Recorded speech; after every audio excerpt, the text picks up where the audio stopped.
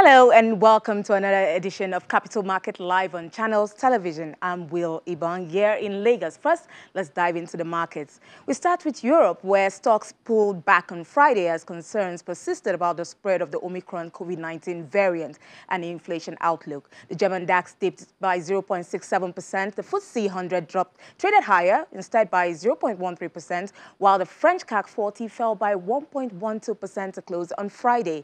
European stocks have all but giving back Thursday's gains when investors reacted positively to central bank policy decisions. The Federal Reserve on Wednesday announced that it would be aggressive on tapering bond purchases and seized several rate hikes in 2022. The Bank of England followed suit by hiking interest rates for the first time since the start of the pandemic, citing a strong labor market and the need to return inflation towards its 2% target. November's reading came in at a 10-year high of 5.1% annually. The European Central Bank struck a more dovish tone, further cutting its pandemic-era bond buying program, but vowing to stay accommodative through 2022 and beyond. Now to Asia, where stocks traded mostly lower on Friday following overnight losses on Wall Street as investors assessed monetary policy decisions from two key central banks. Japan's Nikkei 225 fell 1.79%. Chinese mainland shares also tumbled, with the Shanghai Composite falling 1.16%. In Hong Kong, the Hang Seng Index tumbled 1.2% to close on Friday.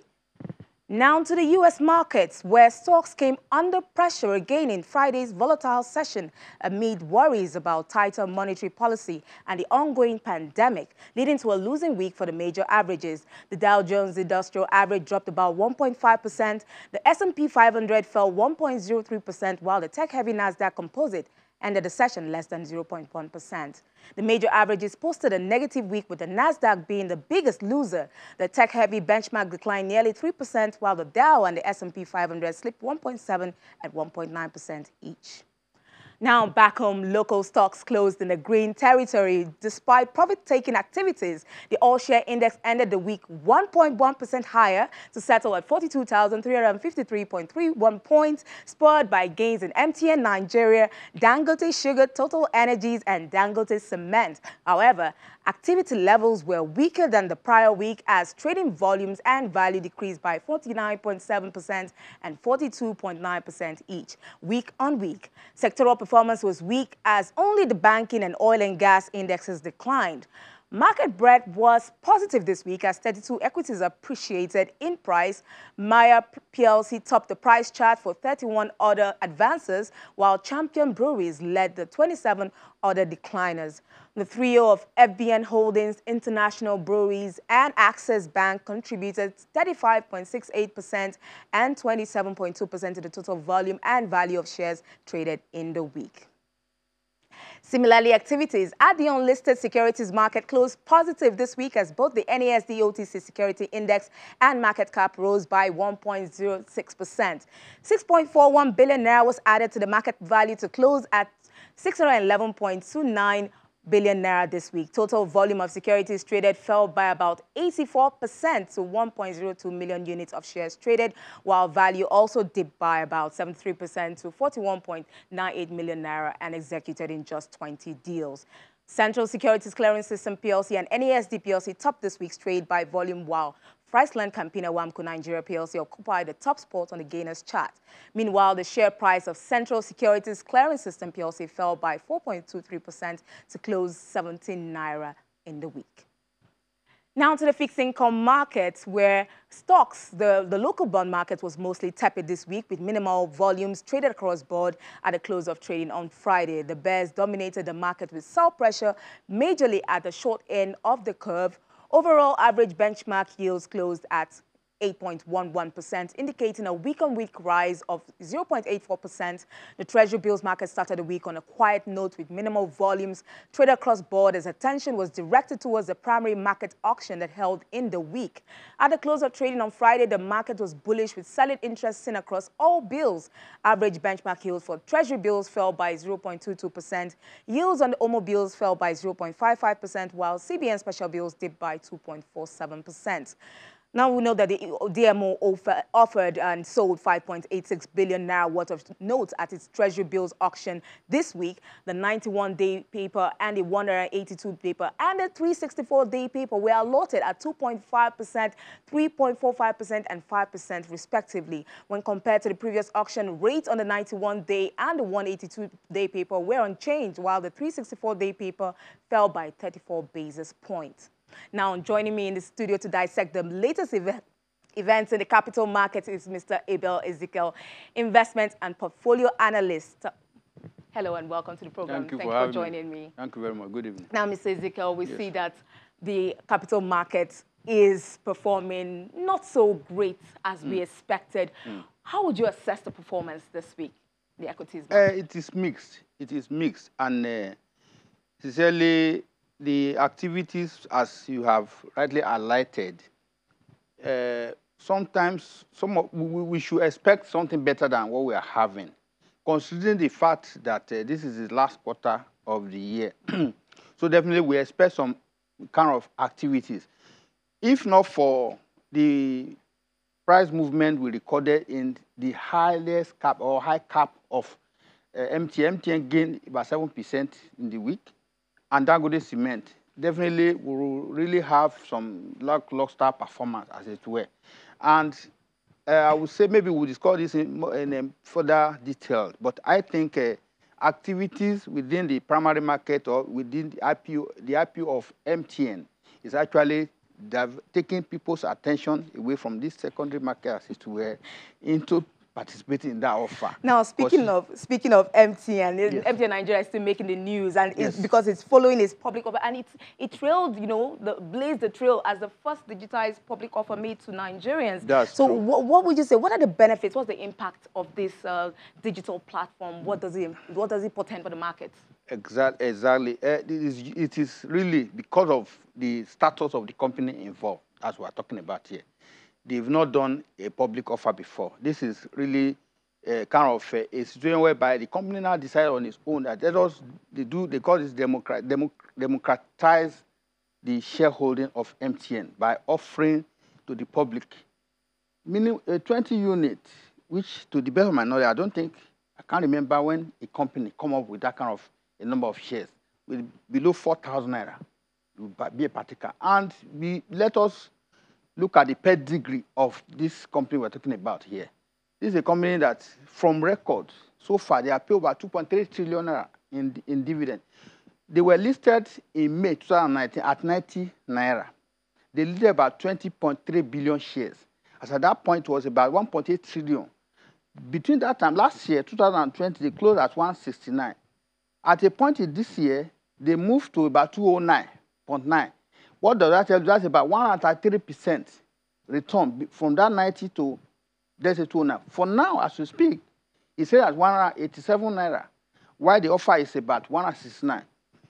But by the time you compare, or by the time adds to the incentive added to it of 1 for 20, for my calculation, you now find out that you will be making a margin of about 15%, which is a yield that is better than what you have in the Treasury bill, bond, and the rest of them. In fact, that is a return that is commensurate with current inflation rate. Inflation rate, as we speak, is about 15.4. So to an extent, if you have this MTN, you are as good as saying that you are targeting the inflation rate in the economy, as it were. But remember, they put a caveat. That is to say, you must hold that shares for the next 1 year. You will not sell within 12 months. So for me, it's an interesting scenario. So we'll see how the market responds. Because what we have now, as it is now, we have a kind of what's it called, arbitrage in the system, where you have the share being traded at 187 and public offer being traded at 169. what stops me from trading, if I have an existing shareholder of trading it off itself and coming to speak it up about 69. Definitely. That is No, scenario I play itself that's as time goes on. that is something we'll watch out for and see, Exactly. but it's probably beneficial for some people. Exactly. But looking at the growth trajectory of MTN, it was, in terms of how far they've come, you know, you said mentioned in 2019 since they were listed on the exchange. Now, MTN is one of the successful bidders, as one. Well, it's one of the bidders that won the bid to, Exactly, you know, to 5G. obtain the 5G license, to deploy the 5G network in Nigeria. Yes. Now, what does this mean for the future of MTN in Nigeria and potential investors? Let us be frank. 5G is really the big deal, as it were. Is what it does for you: faster internet, data latency, some other benefit. I can tell you that it is more or less like the focus or the direction where, because if you look at technology and the rest of them, and even before now, they want a payment service bank, PSB. So all these things go a long way. They've not gotten all these things, and we are where we are now. But with this new kind of incentive that have been added to MTN, MTN will go places in the nearest future, because that will add value to the bottom line, as it were. Remember that 2019, they pay about 7 naira thereabout. Last year, they pay about 9 naira 40 kobo. And so moving forward as well, with this 5G, it's more or like a limitless opportunity, and which will, to an extent, reflect in the bottom line. And remember as well, MTN, they pay about 80% payout ratio, as in declare dividend. For example, let's say they declare 1 naira dividend, they pay about 80 kobo out of their earning, because for me, it's a cash cow, so to speak. This is a company, an organization that have but it is today to about 72 million subscriber base. You understand? I don't know any other organization. It is only bank like Vault Bank, kind of, I mean, the customer of First Bank or depositor of First Bank is an average of about 31 million, which is not a far cry from what MT is parading. So it's a big company that have come to bed. And remember, the parent company, they are planning to reduce their holding from about 78.8% to about 65 as time goes on.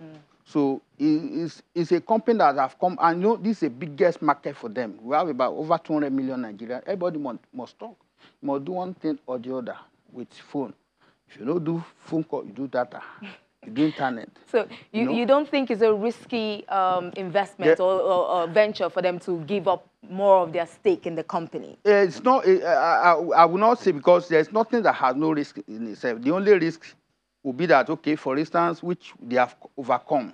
Remember, 2010 to 2015, they ran into regulatory murky waters of deleting or not deleting of unregistered whatever, where they were slammed almost $5.2 billion fine, which was negotiated to $3.2 billion, amounting to about 330 billion, which they fully paid as at 2019 during that listing period. In fact, that's really what spurred the company to say, okay, let's all even release this company, let's all even put this company in the hand of Nigeria, so that people will not perceiving that this company is not our own. Definitely, as it stands now, they are now putting it back, because it is a company that have come to stay, you know, into the hand of Nigeria. So now, definitely, I don't see any serious risk. Speaking of still what's happening in the capital market and the equities market, we see that NEM Insurance is also undergoing a share reconstruction to increase its nominal value, nominal share value from 50 kobo to 1 naira. What's the reason behind this? What's really driving this? Are they trying to step up to the big guys and play with the big guys? What's really happening there? We've been seeing reconstruction of shares. The last one we saw in the insurance sector was Lasako Assurance. Mansa has done its own. Before now, that company had done their own. But nobody has touched its nominal share capital or nominal value. This is the first time we have seen insurance moving from 50 kobo to 1 naira. That is to say, okay, the share capital of NM is 5.2 billion. Let's say about 5 billion share. Now, 50 kobo of 10 billion, meaning the share, nominal share is 10 billion. at physical give you 5 billion. Now they want to reduce, they want to bring it down to 5 billion. The reason behind some of these things is to say, okay, the fewer, the better in terms of dividend payout. So for me, the bottom line is, does that translate to your earnings? Does that give you a better earning? We have company, okay, for at least MTN, we're even talking about, the minimum value is about 2 kobo, the minimum, and they are trading about 187 kobo. So we have Airtel, it's about $1. It's selling about 900 naira. We have Nestle, it's about 50 kobo. It's selling at 1,500 naira. So, the issue for me is not your nominal value. They know the reason for this thing. If that can translate, because what will happen if you look at it, they will lift. It's already on technical suspension as the full suspension. Yes. It will be listed back, I think, on the 23rd of this month at a particular price. I'm speculating now. They will put the price. So if at that point, let us see if there are any will support, will support the price at that point in time. We'll just continue. Just hold your thoughts. We'll continue this conversation just right after the break. We'll take a short break now, and when we come back, we'll continue the conversation, and that's in a moment. To stay with us. This is Capital Markets.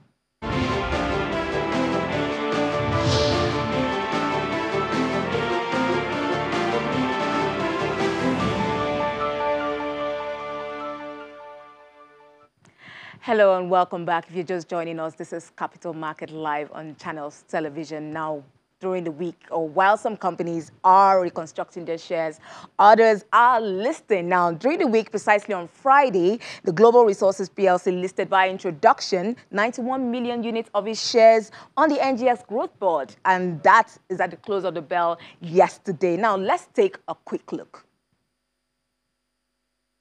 Ladies and gentlemen, it gives me great pleasure to welcome you all to today's closing gong ceremony to commemorate the listing of 91 million ordinary shares of Runches Global Resources PLC on the growth board of the Nigerian Exchange Limited. Hereby bring the market to inception. Thank you.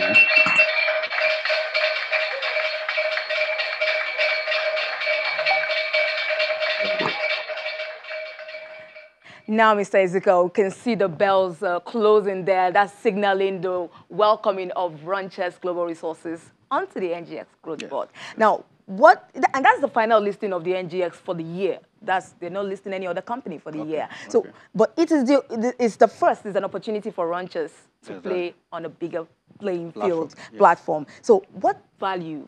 Runches Global Resources. Not a lot of people have heard about them. But what value do you think they can bring to the market? Well, NGX, they are in their wisdom, or let me put it as a stand. They listed Runches on this growth board. Remember, growth board is what we used to know as yesterday or last year as Alternative Security Market, ASEM. Before then, it used to be seen as second-tier market, which is meant for company with lower or that has a kind of a lower kind of share capital, or of which they will give them a kind of a lower charges to be paid. Now, what would they bring? The company, from available information, they are into logistics, road construction, and what's it called, traffic lights and all those stuff, airport market and the rest of them. Now, what NGS has done for them is to bring them to that kind of visibility for them to, which is really what the global is all about for Nigerian companies and maybe a foreign company as it were, for you to come and really showcase yourself. And as it stands now, it was listed at a price of 81 naira. Now, that's a huge amount to get visibility on there. Exactly. Are they not big enough for 81 naira? I think that's a big number. It's a big one. That's a big number. Definitely, for me, it's more like putting the challenge on their hand for them to justify this price, as it were, because a company of 81 naira, at that price, it means, for me, because if you look at the growth board will have about, when it was created last year, we have about 4 companies. You have MC Nichols on it. You have a Chileram on it. Few other Livingstone Microfinance Bank plus other companies like that. So, and there's none of them among those companies on that group board. That's even, I would say, it's 10 naira. Now we are talking of this one that is about 81 naira. Definitely, I felt NGS in this wisdom is giving them that opportunity to now really prove what they have to offer in terms of performance, because being listed is one thing, justifying, because it's a question of ability to be able to come out with good earnings. Your bottom line, for crying out loud, it is what you dish out to investors that will carry the at the end of the day. It's not, nobody is there as a father criminal. Nobody is there to throw money around. So definitely it's an opportunity for them to really, because I felt those things they are into. If you look at Lagos, for instance, Lagos, is having issue of traffic congestion and the rest of them.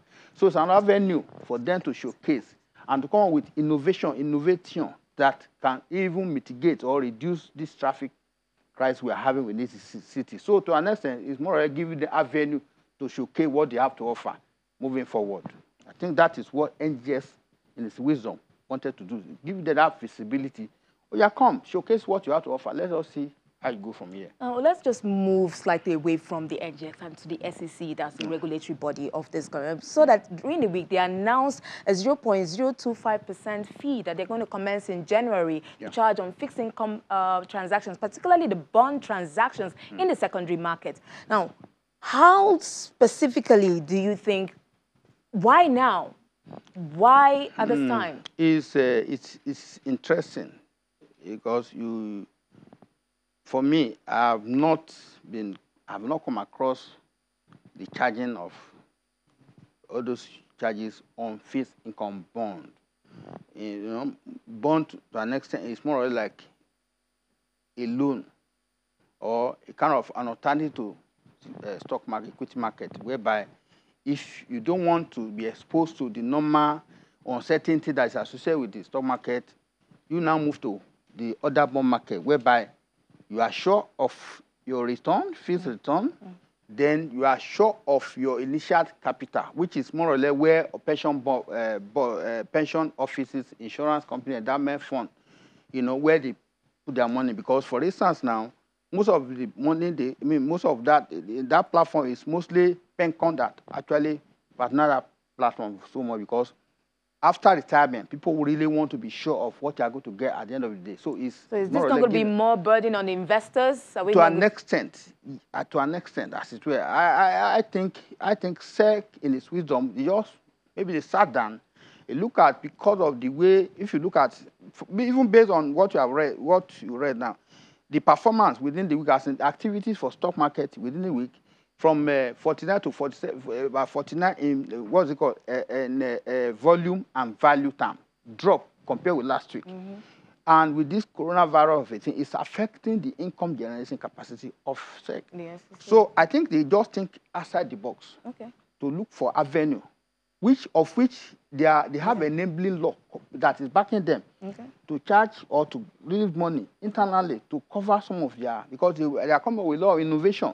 For instance, recently they come up with the issue of identity management to track or to resolve this unpaid dividend thing. So just tell us quickly, how will the fee be applied so people know how this will be applicable to them? Yes, I think the detail will still be worked out, but I think at the point of a trial is done, definitely, because the fee is not applicable to only SEC, it's applicable to the exchange, even the broker itself has about 0.0001. At the end of the day, it's almost like the normal thing that is done in the equity market.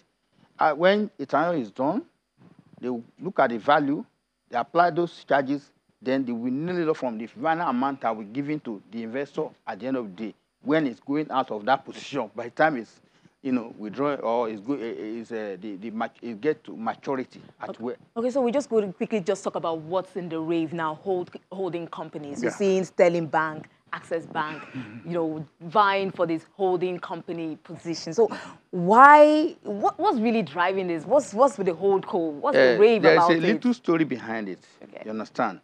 What happened is that before now, let's say 2000, before bank operates merchant bank and commercial bank. Until about 2005, when bank consortium came up, whereby it was thrown open that to say, okay, you can do anything under the sun, universal banking. That was when the capitalization was increased from 5 billion to about 25 billion. Fine. At the end of the day, those merchant banks, some of them converted. That's why you have FCMB, you know, they are all, some of them were merchant bank, they converted to commercial bank. So until another era came in to CBN, whereby that's okay, you cannot be a father, you cannot do everything, all. If you want to do merchant bank, you know, that kind of thing, until recent. So what is leading to this holding company is when our bank just thought of it that, okay, based on CBN, we don't want to flash CBN rule. For us to take advantage of a opportunity in the system, for us not to be cut off, for us to maybe take advantage of, maybe we have insurance unit, we have a bureau unit, we have the normal banking unit, you know, those kind of things. So the idea now came, okay, have a holding company kind of a thing that you can form all this one, become your subsidiary. Then you generate income here, you generate income here, generate income here. At the end of the day, you know, it will support the earnings of the holding company. So in wrapping it up, we'll just say that there are many possibilities and opportunities having a holding company. There are. Many thanks, Mr. Ezekiel. This has been a lovely conversation. Mr. Ezekiel, Abel Ezekiel is an investment and portfolio analyst. Thank you so much for joining us. Thanks for having me. And that's a wrap on the program. Don't forget to join us same time next week. I'm Will Ibong, and thanks for watching and stay safe.